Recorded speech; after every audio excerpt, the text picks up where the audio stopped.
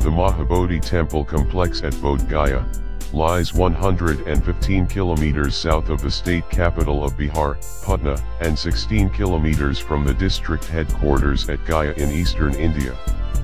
It is one of the 4 holy sites related to the life of the Lord Buddha, and particularly to the attainment of enlightenment. The first temple was built by Emperor Asoka in the 3rd century BC, and the present temple dates from the 5th or 6th centuries.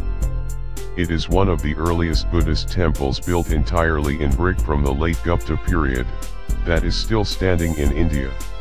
The most important of the sacred places is the giant Bodhi tree, to the west of the main temple, a supposed direct descendant of the original Bodhi tree, under which Buddha spent his first week, and had his enlightenment.